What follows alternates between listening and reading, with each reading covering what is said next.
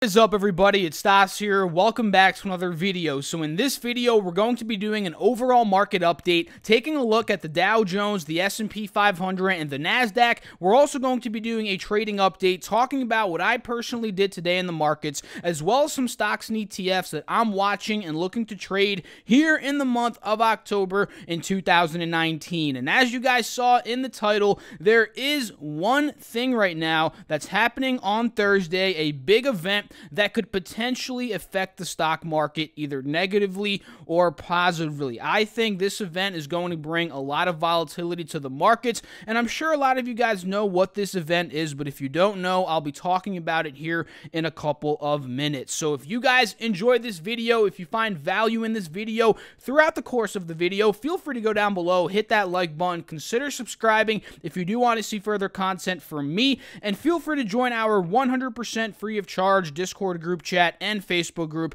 All of those are linked down below in the description box. So guys, let's get started with the SPX, the 500 largest publicly traded U.S. companies, which ended up closing the day down today 13 points, down 0.45%. If we zoom out a bit to this 184-hour chart, you guys can see that we're trending under moving averages still. This can technically be a lower high point where we may see some further downside now because we didn't break out of this 180 SMA, which is the 180 simple moving average, this yellow line. So the fact that we did struggle here today, if we go back to that 1 day, 1 minute, you guys can see we were kind of hovering flat the entire day, right? We gapped down this morning, we ran up, but you guys can see there's a general area of resistance at around 29.55, 29.60, right? We tested that level in the first 2-3 hours of the market, right? We dumped from there, we popped up again, we hit a higher high. This was looking good for the bulls,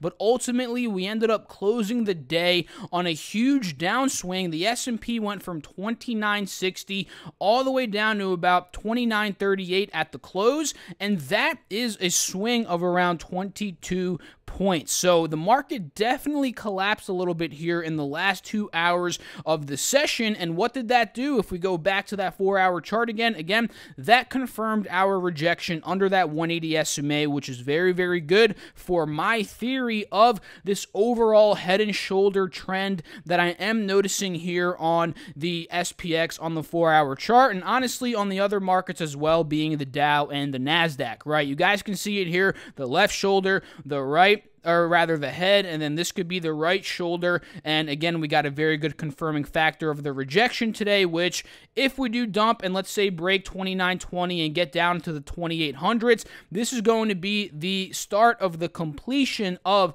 the right shoulder, which is obviously bearish, because if we start to complete this right shoulder, guys, we're going to be going down into levels that we haven't been at over the past couple of weeks. And again, the first level I'm seeing here is 29.20. If we break that, 28.80 is another one here that we actually tested a couple of days ago. We actually ended up holding that. That's a good sign, right? If we break that, 28.50.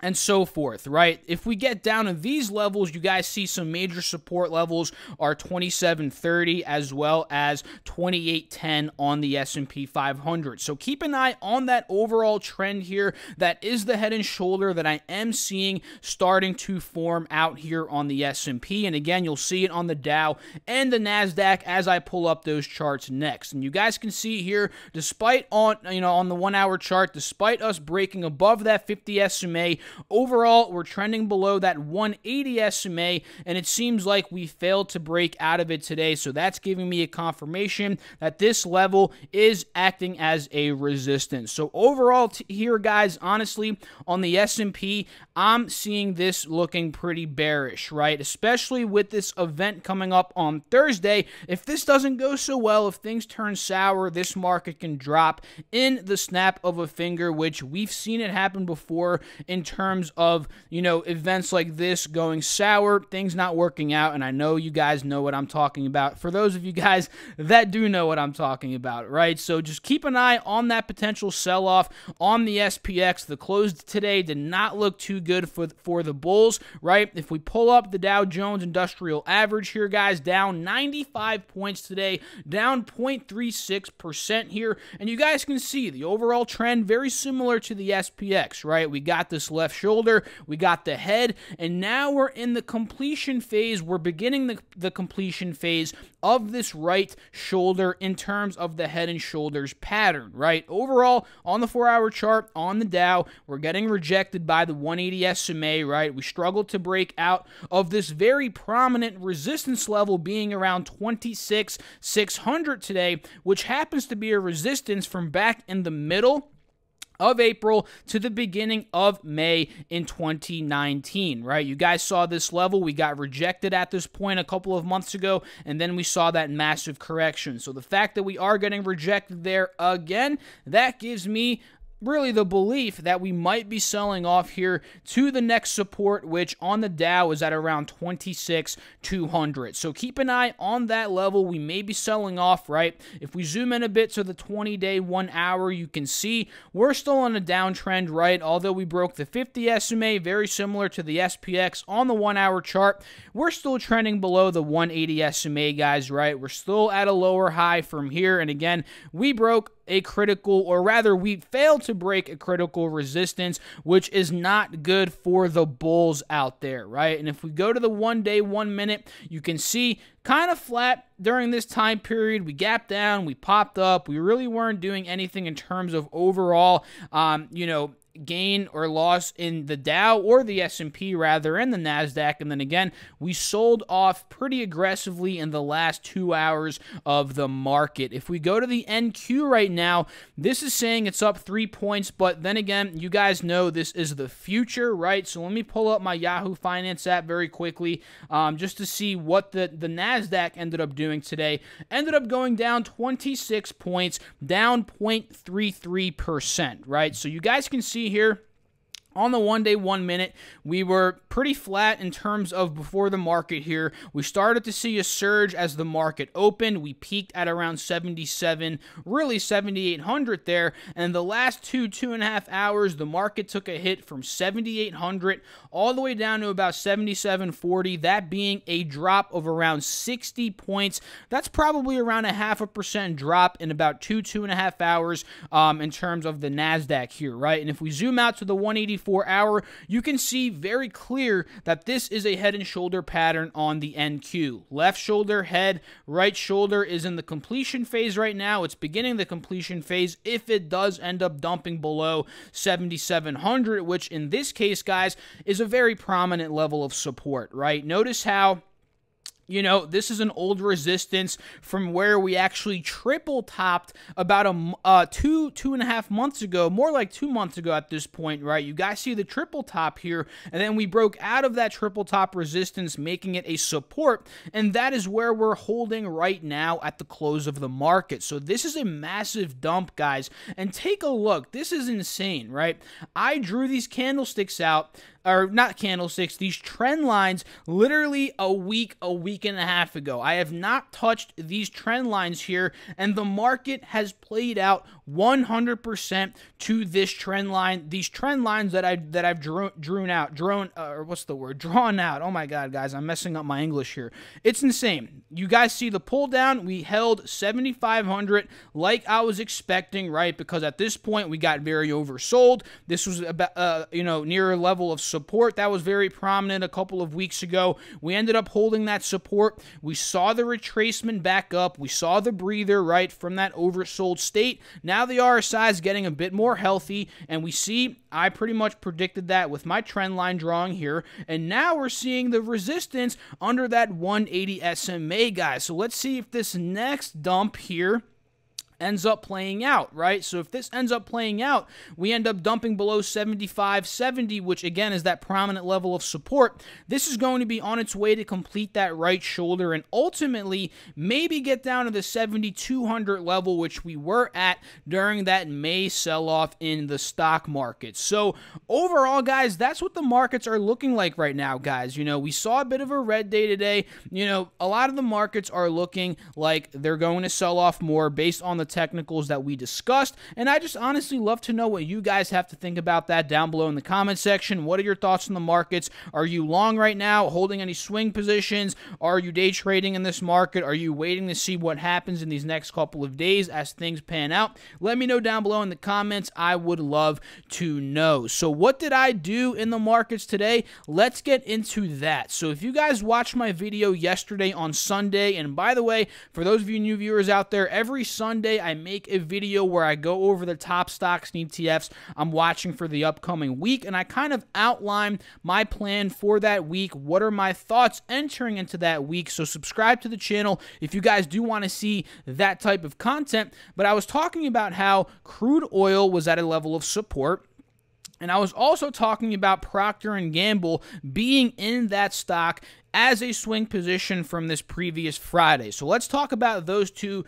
very, very quickly here. So UWT is what I ended up trading today. Nothing crazy here, guys, to be completely honest. But you can see here on crude oil, this is what I talked about in yesterday's video, right? Crude oil is at a level of support where we double bottomed back in the June month of 2019, right? We double bottomed here at 52 and we ran up all the way to 60 bucks, right? We sold off all the way back down to that level of support back in the beginning of August, and we rallied all the way back up to 56 bucks, right? We rallied up to 63 after that as we got that Saudi Arabia news, right? You guys all remember that. The price of oil went crazy, and now we're starting to see the retracement a bit from that ridiculous price hike in oil. And what are we doing again, guys? We are holding that $52 level of support, and we're slowly starting to climb, right? That's what I noticed in yesterday's video. That's what I talked about in yesterday's video. And if you guys go to the 1 day, 1 minute on crude oil,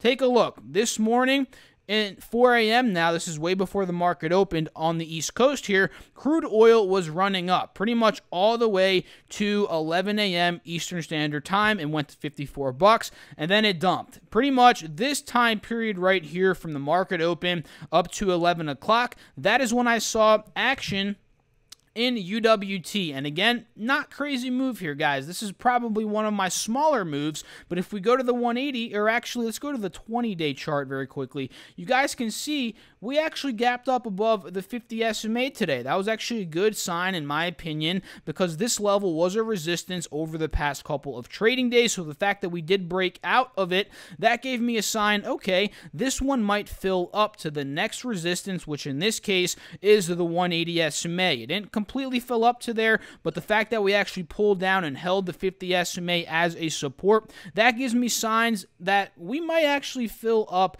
either tomorrow or the next day, maybe the end of this week, up to this level of the 180 SMA or even higher, right? Because we can see we pulled down. Again, we're holding it into the close here, being that 50 SMA, and from where we are now, that's about a 12%. But anyway, what did I do today, guys?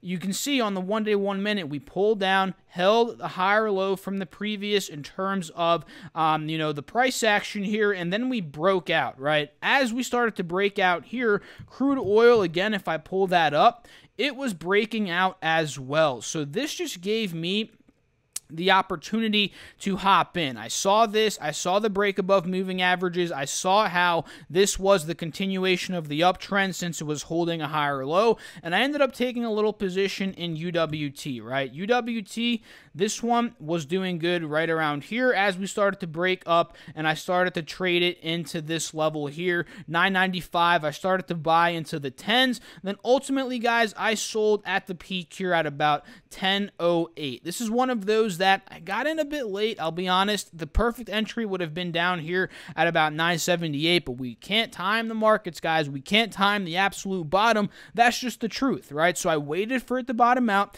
I waited for it to break those moving average resistances, for it to pull down and hold those resistances as supports.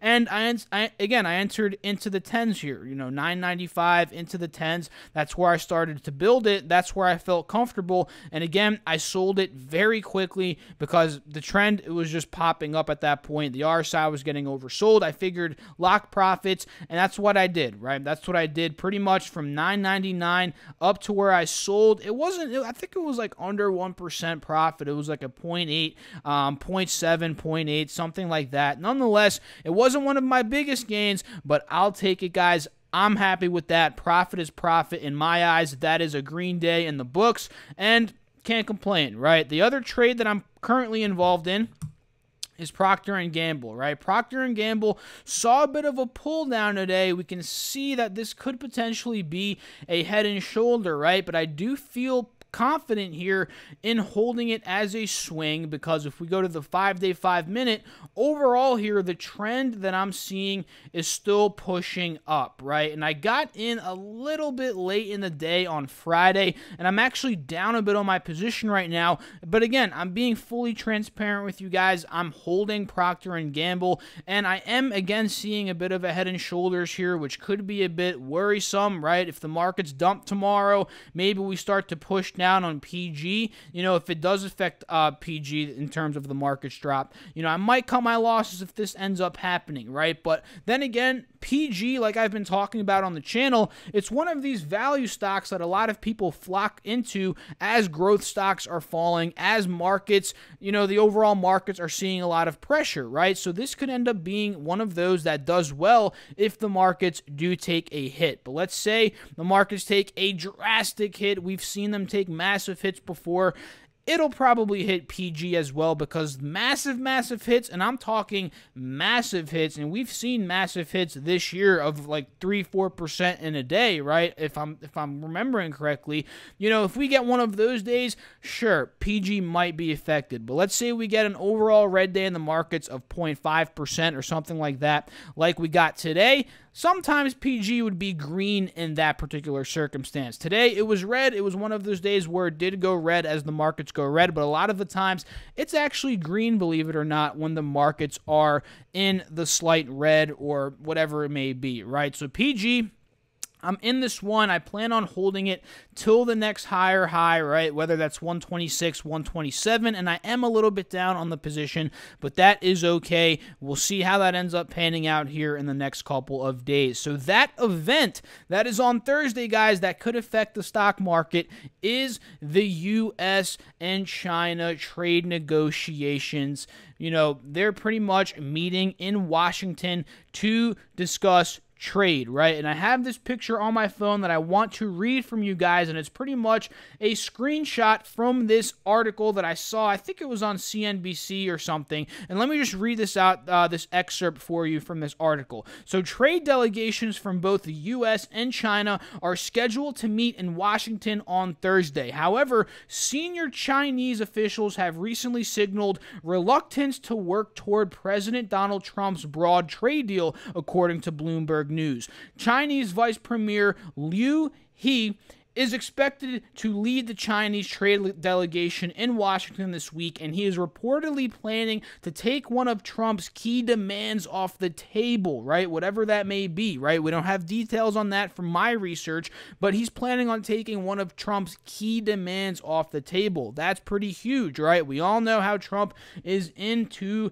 negotiating and deals, so this could be pretty rocky, right? If the U.S. doesn't like this, this can end up being rocky, causing more tension in the trade deals. That is, if this news is true, right? This could be 100% false for all we know. But anyway, according to reports, Liu plans to bring a trade offer to the U.S. that excludes commitments on reforming Chinese industrial policy or government subsidies. So overall, guys, this is something that is in my opinion, the biggest strain on the stock market right now being that trade war, being the trade war between the United States and China, right? This has caused the most drops in the stock market from my from my experience in the past year or two in the markets that I've seen from any other thing that we've been experiencing, right? It's caused a lot of massive sell-offs. It's caused a lot of panic, especially as the trade frustrations have been put on Twitter,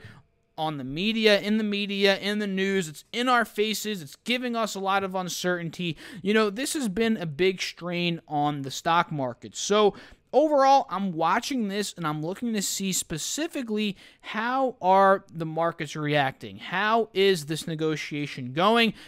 Are people getting ticked off? Is it being, publicized on the media? Is Trump tweeting? Stuff like this. And it can get bad in a second, guys. We've seen things tweet out, new tariffs being slapped on, tariffs rolling in that were already slapped on. And this causes a lot of strain and uncertainty on the stock market. So these are just some things that I'm personally watching, guys, and the event on Thursday is the trade negotiations in Washington, so keep an eye on that. So a couple of stocks very quickly before we do end off this video. A couple of stocks and ETFs that I'm watching right now include obviously Procter Gamble. We don't have to break that one down. Obviously UWT, as we are seeing massive support on crude oil, and again UWT goes up whenever crude oil is going up. I'm also watching Johnson & Johnson. We're seeing some resistance under 133, as I did expect, because we were getting oversold here on the RSI. We may be pulling down here to 132, which could be an entry point on Johnson & Johnson on top of that old resistance. That is, if it does end up holding it as a support level. This could be a very nice dip buy entry, either to trade it up to 133, which if we look on a profit potential, that's about 1.4%. Let's say we break out, we go to 135, that's around 3%. That is interesting in my opinion. What are some other ones, guys, off the top of my head here? We saw DGAZ today, and I talked about this one in yesterday's video too, I believe. DGAZ up $7, up 5.4%. And DGAZ goes up whenever natural gas is going down in price. And natural gas, guys, for those of you guys that don't know, it's been getting killed recently. From $2.70, this peak that we saw in the middle of September, down to right now, we're at $2.23. Overall, we're getting rejected by this 50 SMA, which has been a resistance over the past couple of weeks. Now we're fiddling with the 230 level of support, and right now we're trending below it. So this is not good for the bulls out there. In my opinion, this one's going to go down strictly based off technicals here, down to $2.20, right? Again, we're getting rejected here. We're breaking below the main support. This can be our start to the lower low, which again, if we get to 220, that would be the completion of the lower low. Then from there, we may see another breather back up to that 50 SMA. That could definitely happen there. But overall here, I'm seeing DGAZ as a good play, especially in the short term, as natural gas has a lot more downwards pressure. Another one that I'm watching is going to be gold, guys. Gold right now seems like it's forming a head and shoulder pattern of its own. If we zoom in a bit here, you can see left shoulder, head, right shoulder. It kind of already completed. Now we're fighting to pop up again, but ultimately we're still downtrending. Lower high right here under the 180 SMA. It's a clear rejection. We're on our way to that lower low now, especially if we break 1495, which is a level of support that we actually broke below a couple of days ago towards the end of September. So JDST, guys, is one that I'm watching, which goes up whenever gold is going down and whenever GDX is going down, right? GDX is this gold ETF. You can see head and shoulder of its own as well. We're seeing a rejection under that 50 SMA. This could be pushing to a lower low any second now, guys. And again, when that happens, JDST is going up. JDST goes up 3 times what GDX is going down, meaning let's say GDX is down 2%, gold is getting crushed that day, JDST is going to be up 6% because it goes up 3 times what gold is going down. So those are some that I'm personally watching right now. Drop your watch list down below. in the comments section. I'd love to know what you guys are personally watching. And that's it for this video, guys. If you enjoyed it, again, feel free to go down below, hit that like button, consider subscribing if you do want to see further content from me, and join our Strive Smart Discord group chat and our Strive Smart Facebook group. All of those are linked down below. My personal Instagram as well. Join that. I'm going to be doing a giveaway here in the next couple of weeks that you definitely want to be a part of. So I'll catch you all in the next video. Thanks again for watching. Peace out.